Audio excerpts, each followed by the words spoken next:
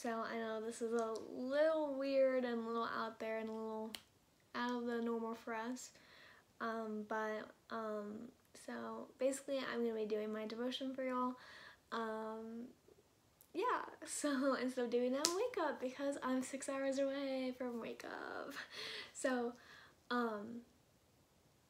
yeah, we're going to be talking about sacrifices today. And I'm really excited about it because, not really excited about it because I feel like it really hits close to home, but again, it's stuff that we all need to hear. And yeah, so before we start anything, I want to pray for all of us, and yeah, so if you will just bow your head, close your eyes with me. Thanks. Dear Lord, I just thank you for everyone listening to this right now, and the community that we have built, that even in this time of confusion and wildness, Lord, that we can still come together and learn about you and talk about you, Lord, and make you the focus, because you are the focus, Lord, of all of our lives. And we just wish everyone to be healthy and happy, Lord, and please pray for everyone affected about what the coronavirus, Lord, and we know that your plan is going to work out for the best, Lord, that your plan is for the best, and we need to all be reminded of that, Lord. Thank you. We are so grateful for all the blessings you give us on a daily basis, Lord. Amen. So, now that we pray, we're gonna get started. So basically, I really wanted to do this devotion on sacrifices because I think it's really important for us to understand that sometimes we have to sacrifice what God is calling us to do, or, some of our worldly desires over our godly desires. Does that make sense? Kind of, sort of. So basically, something that really struck with me that I want to share is when you put your happiness into worldly things, you're gonna come out with nothing. It took some trial and error, at least for me, but I put my happiness into some things that were not the healthiest for me, and it really gave me, I felt completely and utterly lost and empty, and it took a long time for me to understand and for the light bulb to click that joy is different than happiness, and the only way you get joy is in Christ, I believe. So, which sometimes takes worldly sacrifices, and you might not be able to go to that party, you might not be able to go to what your friends are doing because you might be tempted. So yeah,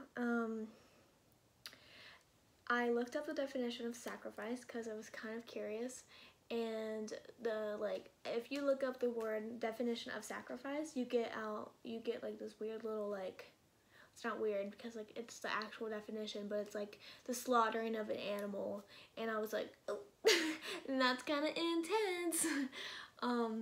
So of course, I mean, that's what they used to do in biblical times. They used to slaughter animals and give them to their gods, but I don't think we need to do that. I don't think God wants us to do that. So I'm going to go into that more later, but I found a more kind of relevant definition, and it says that it is defined as to give up on something at a price which is less than its value. Which I was like, oh, you're right. So I just want us to take a minute and think of some examples of sacrifice, because a lot of people don't really, they hear the word sacrifice and they're all like, oh yeah, I know what that means, but why does that have to do with anything? So yeah, so some examples of sacrifice that I came up with was relationships, time, sleep, aka waking up at 7 o'clock in the morning to go to the Wesley Wakeup, social media, your comfort zone, and your pride and self-gain. I feel like at some time or another, we can all relate to all of those things, and we all get tempted by those things, and because Satan will use whatever and whenever and whatever to try to tempt you away from Jesus and away from God. And if it's,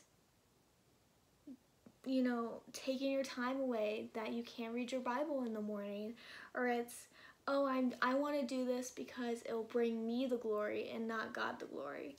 And, you know, everything, you truly have to sacrifice these things, and you need to watch where you're coming from to be like, oh yes, I don't want to sacrifice this just for me. I want to sacrifice this truly for the Lord.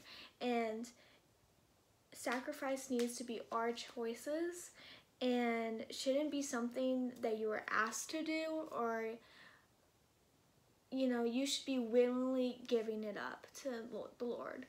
And I feel like that's why sometimes people get confused, is that, you know, people sit down and like, oh yeah, I sacrificed me going to that party. And I'm like, no, your mom told you didn't. Like, very different things. Like, you didn't willingly bring it and set it down. And that's what, going back to definition, like it says, something you give up at a lesser price. Like, you know, if you walk into the store and selling a pair of shoes, and they give you, this store gives you $5 for them, and then this store gives you $10 for them, you're probably going to sell them to the, like, store that's going to give you the most money, right? But this is saying that, like, you need to be able to, like, take out your pride and take out your selfishness and be able to, you know, sell it to the ones that are gonna give you the less price. And I feel like that's really kind of confusing, and kind of something that as humans I feel like we have a very hard grasp of that concept.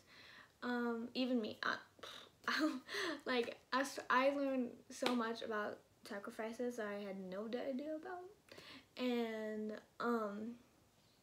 so I want to jump into some Bible verses, because of course we're gonna jump into scripture. So our first Bible verse comes from 1 John 2:15 through 17. So, get myself situated. Okay, so did I tell you? 1 John 2:15. Got it? Okay. Do not love the world or anything in the world. If anyone loves the world, love for the Father is not in them. For everything in the world, the lust of the flesh, the lust of the eyes, and the pride of life, comes not from the Father, but from the world. The world and its desires pass away, but whoever does the will of God lives forever. I mean, you can't really get more direct than that. And I feel like this is a big temptation, like, passage, and it's very much like, you will be tempted, and if you pick that temptation, like, you are picking not God's path.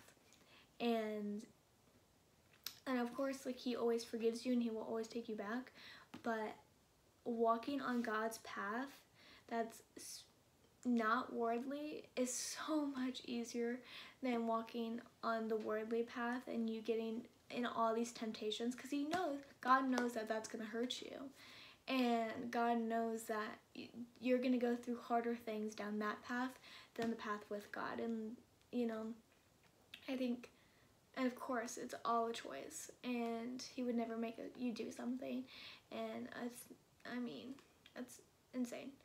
But again, I think of this as like a fatherly figure, you know, he's going to let you fall on your face sometimes and absolutely go all the way down but then he's gonna be right there with you, picking you up and like walking with you. And if I have to sacrifice some of my time in the morning to read the Bible, or sacrifice, maybe instead of being 30 minutes on Instagram, I should sit down and read my Bible, like, to have that love and have that grace is worth every minute.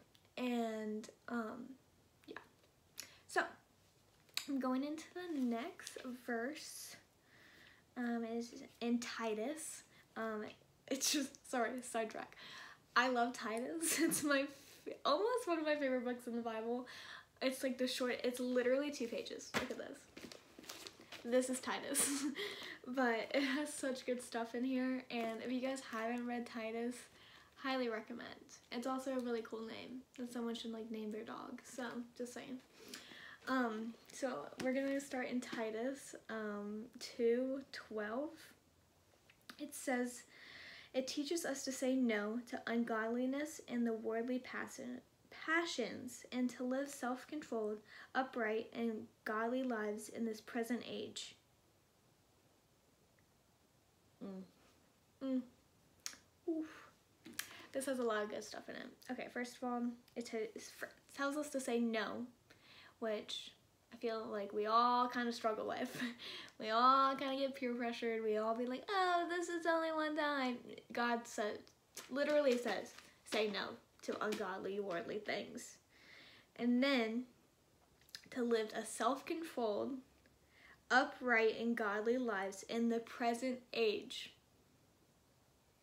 That's the part that gets me every time, because it's like, this was written so long ago, and he knew we were going to be at this point right here, right now. Like, he knew we were going to be sitting here confused and wild. Like, and it's just so cool that he was just like, right where you are, 2020, March 2020, sitting there, while sitting in our houses because we try not to get the coronavirus. Like, he knew that we were going to be a mess, and we were going to be tempted, and we were going, because that's just human nature.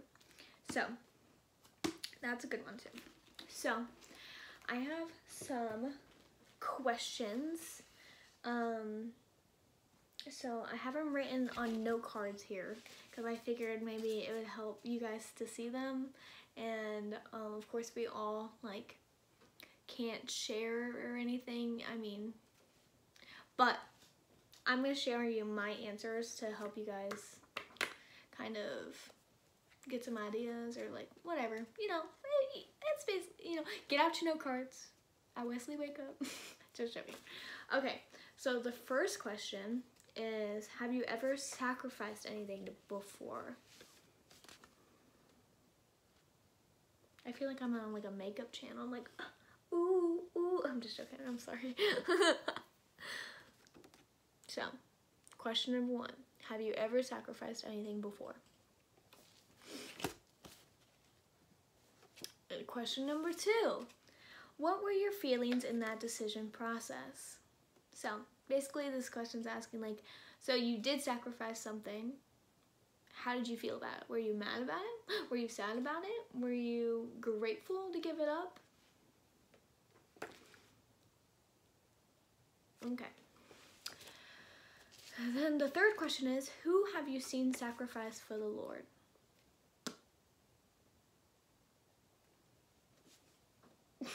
Get my makeup hand. Ooh, just kidding. Sorry. Okay, that's the third question. The fourth question is there anything you feel God is calling you to sacrifice? This is a big one. I know. Tough one.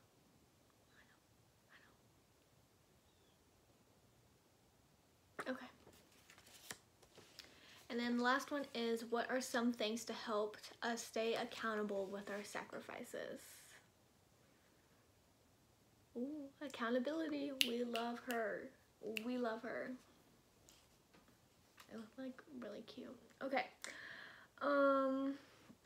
Okay, so if you guys are struggling with any of the questions, go back, rewind. Good thing this is a video. We don't have to like all yell at each other that we don't know what we're talking about. Cause you could just rewind the video. Wow. So, question number 1 was, again, have you ever sacrificed anything before? I definitely think I've struggled sacrifice my comfort zone. I used to be very shy. I know, shocking, I know. But God really took me by the shoulders and pushed me out of my comfort zone. I mean, with this team, with going on stage, with like talking to a camera like this, I would have never done that. Like, this is weird, but you know, it's fine. Also, you know, time, you know, having a close relationship with the Lord takes time and work and sacrifice. I hate myself. I'm sorry. So, yeah. Next question. Okay, so the question number 2 was, what were your feelings in that decision process? Originally, very angry. Not angry, but like, I was just like, I'm fine living my life the way it is.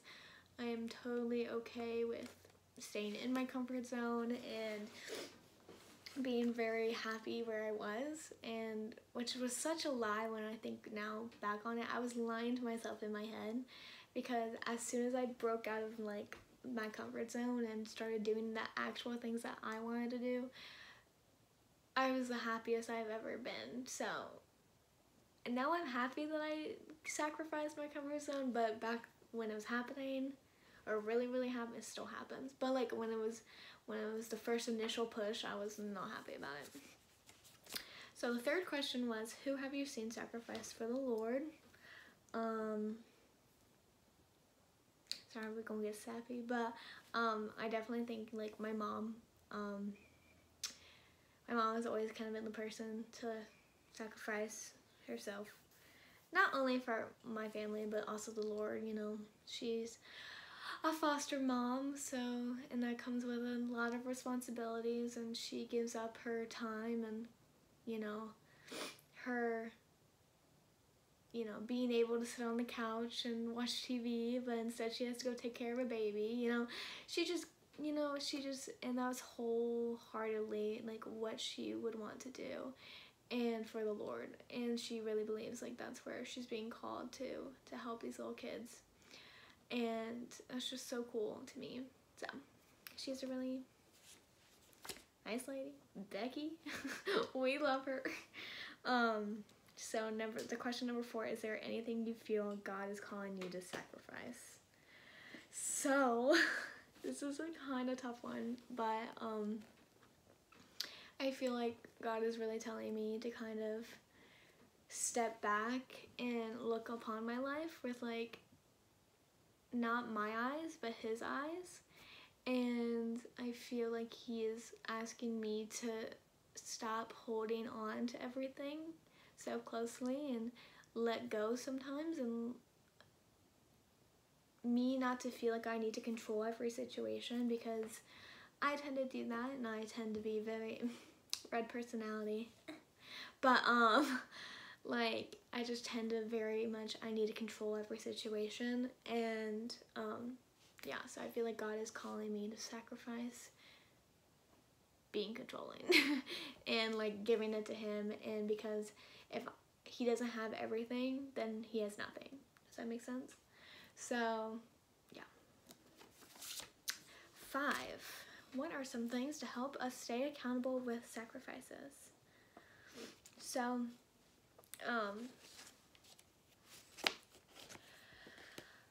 I definitely think a community helps 100%, and you know, that's how we stick together and not get tempted as much. You know, it's always gonna happen, but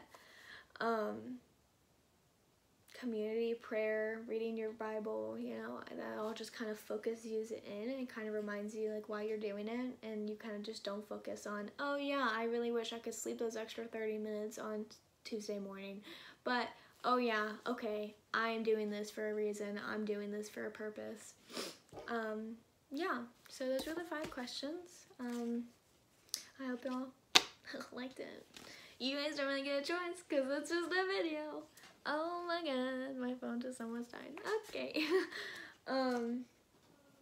So I just want to pray us out. Not out because we're not really going anywhere, but I just want to get and pray for us because I feel like that's what we all need to be doing right now.